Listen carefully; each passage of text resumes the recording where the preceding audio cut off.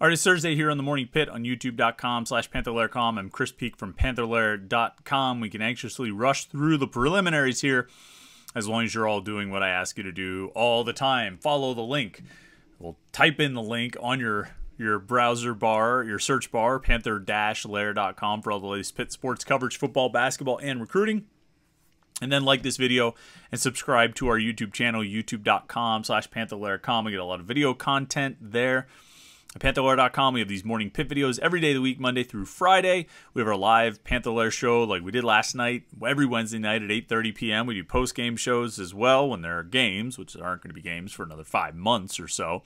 We'll have to find ways to occupy our time until then. And then we have practice highlights and post-practice interviews and press conferences, all kinds of videos, things for you to consume on the video side at youtube.com/Panther-Lair.com. So subscribe to our YouTube channel and you won't miss any of it. Of course, you can turn on notifications and get an alert sent to your phone. I told you about it last night. I'm going to tell you about it again today. Snapper49.com. Our guy Byron Floyd, Pitt's long snapper, did a great job stepping in for Cal Adamitis in his first year as a starter last year.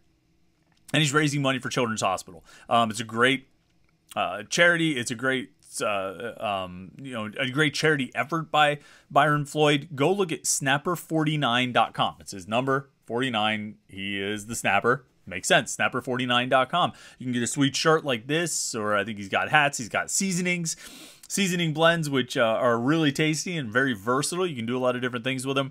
Go check it out. Snapper49.com. It's for a good cause. He's using NIL. It's kind of that other side of NIL. It's not just guys getting cars and things like that. It's that other side of NIL where he's using his position of prominence as a Pitt football player to raise money to help help charity and help a really good cause that's important to him personally, and I think it's probably important to all of us. We've probably all been touched one way or another by the efforts of Children's Hospital, and they could certainly use everyone's support. So snapper49.com. Go help Byron reach his goal. Byron Floyd is on special teams, of course, and we talked about the kickers yesterday, but I've been really thinking about Pitt's defense this week. I mean, throughout the offseason, but this week in particular, I've been thinking about the defense quite a bit. Some of the positions where they're replacing starters, some of the positions where they have guys coming back, and some of the positions where they just need a bigger contribution than maybe they've gotten in the past. And one of the things that's really remarkable to me as we enter, really about to wrap up the penultimate week of spring camp 2023, is this is a defense replacing some really significant starters. I mean, you're talking about Haba Baldonado and Deslin Alexander. You're talking about Kalijah Kancey. You're replacing unanimous All-American, potential first-round draft pick. You're replacing Servassier Dennis, your all-conference, do-everything middle linebacker. You're replacing both safeties. I mean, you've been gutted in this defense right up the middle, front to back. You know, I remember at Media Day last year talking to, I forget if it was Brandon Hill or Servassier Dennis or Kalijah Kancey. I ultimately talked to all three of them about this, about how they form this sort of 7-8-9. It's not a triangle because it's a straight line right up the middle of the defense. Of the defensive tackle, Kalijah Kancey being number 8, Servassier Dennis, the middle linebacker, being number 7, and Brandon Hill, the boundary safety who plays down in the box, being number 9. And just these three guys just sort of right up the middle, the strength of the defense, right in the heart of it, and really being a huge, I mean, pretty much led the charge for the defense last year. I was just going to bring up their stats real quick, but I mean, in those three guys, Servassier Dennis and Kalijah Kancey and Brandon Hill, you've got the team's top 2 leading tacklers. Servassier Dennis had 94 tackles. Brandon Hill had 67. You've got the team leader in sacks in Kalijah Kancey and tackles for loss. He had 14.5 tackles for loss, 7.5 sacks. Dennis was right behind him. He had 12 tackles for loss and 7 sacks. Brandon Hill, like I said, had 67 tackles. He had 1 fumble recovery for 30 yards. He broke up a couple passes. That's just those 3 guys. You throw in Eric Hallett, he had 3 interceptions last year, 8 over the course of the last 3 seasons. He had 3 tackles for loss. Haba Baldonado had 5 tackles for loss and 2 sacks. He was limited, with injuries. Desmond Alexandra, 6.5 tackles for loss, 5.5 sacks. Really, John Morgan even, you could throw him in. 5.5 tackles for loss, 2.5 sacks. Losing so much from this defense. I mean, those guys I just listed, Baldonado, Alexandra, Cansey, Dennis, Hill, Hallett, that's 6 starters.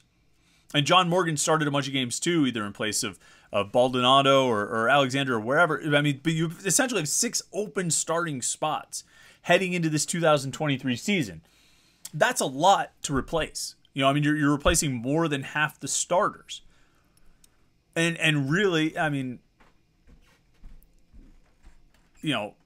it's been a while since Pitt has had that much to replace at one time. But what's remarkable to me, what's really interesting to me, and I think it's telling on a number of levels, is I don't sense a lot of concern. I don't sense a lot of panic among Pitt fans. I don't sense a lot of panic among Pitt coaches. I don't sense a lot of panic among Pitt players. There's this, and I mean, players and coaches are never going to panic about something like this in spring camp. About, oh my God, how are we going to replace all these guys? But fans will, except they don't seem to be. And there seems to be just this general sense of sort of calmness and blind faith that it'll be fine. No problem. You got to replace your, 3 of your most productive players. 6 guys who put up a whole lot of your defensive production right up the middle of the defense, and 3 out of your 4 starters on the defensive line. Doesn't seem to be really getting anyone to really bat an eye at it or raise an eyebrow. There's a whole lot of, as I said, blind faith in Pitt being able to just slide guys in and keep it rolling with a defense that's been one of the best in the ACC and in some stat categories one of the best in the country over the last few years. And it's remarkable to see that because fans are prone to panic at just about anything. Certainly Pitt fans, although I don't think Pitt fans are unique in their predilection toward panicking. But most fans would panic over something like this. And I think there are a few reasons for this. Fans don't really seem to be panicking. And there is sort of a quiet and sometimes not so quiet confidence from the players and coaches about what they're going to be able to do on defense this year, even though they're replacing all of those guys. And it brings me back to a cliche that is often used mostly in sports, maybe exclusively in sports, that there's a difference between rebuilding and reloading. And the teams that have, when we're talking about college sports, and even you could apply this in different terms to pro sports, the teams that have recruited well, that have evaluated well, that have developed well in pro sports, they've drafted well as opposed to recruited. But the teams that have evaluated well and developed well reload. They don't rebuild. There's no real starting over. There's an expectation of carrying over. There's an expectation that the new guys will be able to do what the old guys did and do it just as well, if not better. And I think that sense is definitely present with Pitt's defense at this point, at this stage in the game, after 8 years of Pat Narduzzi, heading into number 9. I think there's definitely a feeling that on defense they're going to reload rather than rebuild. And to be honest, I don't think that that assumption or presumption is off base or based on anything weak. I think there's a precedent for it, actually. I was thinking about the safeties, right? If you think about 2019 into 2020, it's a big deal because Paris Ford is coming back and Damar Hamlin is coming back. And say what you will about Paris Ford and his consistency and reliability on the field and ultimately the way his career ended at Pitt and what has happened since then. And we talked about a lot of those things at the time, about what Paris Ford needed to do better in 2020 to make himself into the high draft pick that he thought he should be and that a lot of us believed he could be. And we talked about those parts of his game, but there's no denying that, Ford and Hamlin together were a pretty strong duo at safety. And so, 2020, obviously, Ford leaves the team mid-season. By the end of the, but either way, by the end of the year, Damar Hamlin and Paris Ford weren't going to be the safeties. They weren't going to be on the roster in 2021. I mean, everybody knew that at the start of 2020, Hamlin would be out of eligibility and Ford would be off to the NFL. And so there was always going to be this transition, replacing both safeties. Now they ended up replacing those safeties earlier than they expected with Ford's departure and some injuries to Hamlin. Eric Hallett and Brandon Hill both got a decent amount of playing time in the second half of the 2020 season. But you go from Hamlin and Ford, who had built up a reputation as a very good safety duo, and when you transition to Hallett and Hill, you don't rebuild at safety, you reload. Because in 2021, the first year with those two guys as the main starting safeties, just brought it up. Brandon Hill was the second leading tackler on the team. He had 81 tackles and made 2 interceptions. Eric Hallett was fourth leading tackler on the team. He had 3 interceptions, including 2 in the ACC championship game, and was the MVP of the ACC title game. They didn't rebuild at safety from one year to the next. They reloaded from Hamlin and Ford to Hallett and Hill. And they've done this consistently. I mean, coming out of last year, even you could look at last year where they went from, I mean, they had all these veteran linebackers, right? I mean, you had you Phil Campbell and Cam Bright, kind of big pieces of that ACC title team in 2021. They're all gone. Chase Pine is gone, and heading into 2022, John Patrician was gone. 2022, they're going to need a bunch of new guys to step up. And so they get some transfers in Shane Simon and Tyler Wiltz. Bengali Kamara steps into a starting role. Solomon DeShields steps up into a primary rotational role and a role in the defensive sub package. And while there was some slow going early on, the transition did have its bumps. By the end of the year, I mean, that unit was playing as well as the one that preceded it.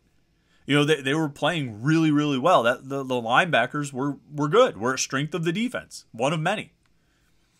Because they reloaded. They didn't rebuild. And even if they went out and got some guys from the transfer portal, it still followed that general path. You look at the defensive line, how they've done it sort of year after year after year. I mean, this team ends up at, top 5 in sacks for the last 3 seasons, I think it was. Or was it top 3 in sacks for the last 5 seasons? I saw the tweet yesterday. But they've been one of the best teams in the country at sacking the quarterback. There's a lot of factors that go into that. But you can boil it down to the defensive line has been really good. And a huge amount of credit for that goes to Charlie Partridge. But not just that he waves a wand and guys are really good at sacking the quarterback. It's because he evaluates well, he recruits well, and he develops well. And so when they have guys leave, when they have to replace players, when Jalen Twyman's gone, they get Kalijah Cansey to step in. When they have to transition from Rashad Weaver and Patrick Jones, they end up with Haba Baldonado and Deslin Alexandra leading the charge. They reload. They don't just rebuild. They reload. And that's been the case, I think, at all 3 levels of the defense. Dane Jackson, Damari Mathis, Jason Pinnock. How are you going to replace those guys? Well, you got Marquez Williams and A.J. Woods and MJ Devonshire. And they seem to be playing really well. And they've played really well since Jackson and then Pinnock and then Mathis have sort of cycled out. And when these guys cycle on, when Williams leaves and Woods leaves and Devonshire leaves, and I think Williams and Woods are out of eligibility after this season. Devonshire can go if he wants. I think he's eligible to go. He's been in college long enough. I think he might still have 1 year of eligibility after this, 19, 20, 21, 22, 23, 24. He could potentially come back for 2024. But when those guys do move on to the next level or wherever the next stage of their careers is, they're probably going to be set to reload with some of these younger corners that they've recruited. Rylan Gandy and Noah Bigelow and Rashad Battle and some of the guys in this class who are coming in. They're just reloading. They're not rebuilding. And so when you look at this season, when they've got these 6 open spots and you're trying to figure out what are they going to do? How are they going to fill this? How are they going to fill that? Well, at safety, they're going to go with Javon McIntyre, who actually played a decent amount over the last few games of last season and made some big splash plays. He wasn't perfect in his details and his assignments, but he made some big plays. And then, at the other safety spot, it might be P.J. O'Brien, who's seen the field a decent amount. It might be Steph Hall, who's impressed a lot in spring camp so far.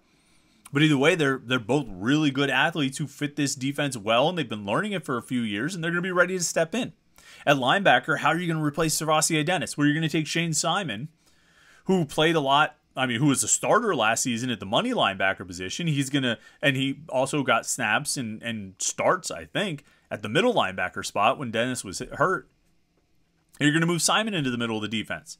You're going to keep Bengali Kamara, who should have a lot of those growing pains out of his system from last season. He's going to be starting at the star linebacker. You're going to have Simon in the middle, and then Solomon DeShields, who got all those reps last year as on the defensive sub package and as a rotational money linebacker or outside linebacker. He's going to step into a starting job. They're going to reload there. They're not rebuilding linebacker this year. They're reloading. And up front, it's going to be a little more of a challenge because you have 3 out of 4 starters leaving, including a unanimous All-American defensive tackle who led your team in sacks and is probably going to be a first-round draft pick. That's a lot to replace. There's a lot of, you're going to have some work to do there. But here again, I think there are 2 position groups that you look at on this roster where by this point we should pretty much have almost unwavering confidence in the coaching staff, in their ability to recruit, evaluate, and develop. And those 2 positions are the defensive backs and the defensive line. Because Charlie Partridge has done enough, I think, to earn that kind of, again, almost sort of blind faith. So yeah, he's going to be relying on younger guys this year. Dayon Hayes is going to be the elder statesman of the group. Bam Brima is an older guy, but he hasn't played as much. And there's going to be guys like Nikai Johnson or Sam Okunlola or Jimmy Scott, a couple of second-year players there. These guys are going to be getting meaningful time, but by all accounts, they're having great spring camps. All those young defensive ends are making plays and making an impact, and they're doing it against an older, veteran, more experienced offensive line, which I don't think is as big of a knock on the offense. I'm choosing not to take it as being a huge knock on the offensive line. I'm choosing to take it as a big plus for the defensive line and for those young defensive ends, that they are really seizing the opportunity that's been presented to them by all those guys leaving, Baldonado and Morgan and Alexandra. Now they'll need another defensive tackle to step up. They've got the 3 old guys back, Devin Danielson and David Green and Tyler Bentley. But they're going to need a Sean Fitzsimmons or an Elliot Donald or DeAndre Jules, who's older, but kind of like Bam Brima doesn't have a ton of experience there. They're going to need or even Isaiah Neal, the true freshman who enrolled in January and has been opening eyes and making plays. They're going to need somebody else to step up there, ideally someone who can put up numbers and get in the backfield and get production, which Danielson, Bentley, and Green haven't really done that much of, whereas Cansey was making those plays and Jalen Twyman was making those plays. They're looking for another guy to step into that spot. But even on the defensive line, where they're replacing the most and they have the most open starting jobs and the least amount of experience available to take over those starting spots, even there, it feels like a reload more than a rebuild. And that's a credit to the recruiting that this staff has done. And I think that is part of why there's kind of quiet or calm optimism about this defense, because if there's one side of the ball that this staff has recruited better over the past 8 years, it's defense. I think we can all agree about that. They would probably agree about that. And there's probably a lot of reasons behind that. This has been a team that has excelled on defense far more consistently than it has excelled on offense. They've had good offensive teams, like 2 of them, over the course of 8 years. And so that's not, and they were separated by, 5 seasons? That's not exactly consistent success on offense, but they have been consistently good on defense basically since 2017. So 17, 18, 19, 20, 21, 22. For the last 6 seasons, they have been consistently good on defense. They've played winning defense. They've played championship defense. Even if their offense didn't hold up its end of the bargain and ultimately win some of those championships that maybe they would have had an opportunity to win, they could have just scored a few more points. But I digress. This team has consistently had a very good defense for the last 6 years. And I think, I'm not going to say that it recruits itself, because the coaches have to work very hard on the recruiting front to land all of these guys. But it's a very appealing defense to play in. And so they've recruited well on that side of the ball. we've seen that. I think we've all been impressed by their defensive recruiting, even in years where maybe the recruiting class as a whole didn't look great. I think you'd still point to defensive players and say, boy, that guy looks good. I mean, look at last year's class with Jordan, or the class coming in now as freshmen, with Jordan Bass and Isaiah Neal, like I mentioned, who's already here, Shadarian Harrison or Jesse Anderson. I mean, there's some really good defensive players in this class coming in. Again, that's the trend. Year after year after year, they're recruiting really well on defense. And then we've got plenty of evidence of them coaching guys up and developing them so that when their time comes, they're ready to step in and just carry on the success. They're ready to reload, not rebuild. And that's the story with Pitt's defense. They're reloading. They're not rebuilding. It's how it looks, at least to me. It doesn't look like a defense that's rebuilding. It looks like one that absolutely intends to keep up and sustain the success it has had over the last, 6 years, 7 years, something like that, 6 years. Because I don't think we would say 2016 was a very successful defense. But since then, they've been very, very good. Not without their blemishes, not without their games like the 2017 Oklahoma State game. They've had games where they've gotten beat up by really good offenses. But on the whole, they've been pretty good on defense pretty much since 2016. Starting in the 17th season, they've been a dominant unit, one of the best defenses in the ACC. If not, I wouldn't say the best, but they're up there. There aren't many teams ahead of them. We'll say it that way. Make sure you go check out snapper49.com. I'm going to shout him out again because Byron's the man. Doing great stuff. Trying to raise money for Children's Hospital. It's a cause I think we can all get behind. So go to snapper49.com. I'm shouting that out before I even mention Panther-Lair.com, which is the most comprehensive source of Pitt sports news on the internet. Panther-Lair.com, Pittsburgh.rivals.com. Go there for all your coverage of Pitt football, basketball, recruiting, and everything else going on in the world of Pitt sports. And then, of course, subscribe to our YouTube channel, youtube.com/Panther-Lair.com. Like this video. Where is it? It's right down there, I think, somewhere around there. There's a thumbs up. It's YouTube's website. I mean, just click the thumbs up or on your phone, hit the little thumbs up button and like this video. We appreciate it. Thanks for checking in today. Got a fun mailbag edition of the Morning Pitt planned for tomorrow. So if you're on Panther-Lair.com, you want to get a question in for tomorrow's mailbag edition of the Morning Pitt, go. There's a thread on the Between Fifth and Forbes message board. Go there and put your question in the thread, and we will we'll answer as many as we can on the Morning Pitt tomorrow.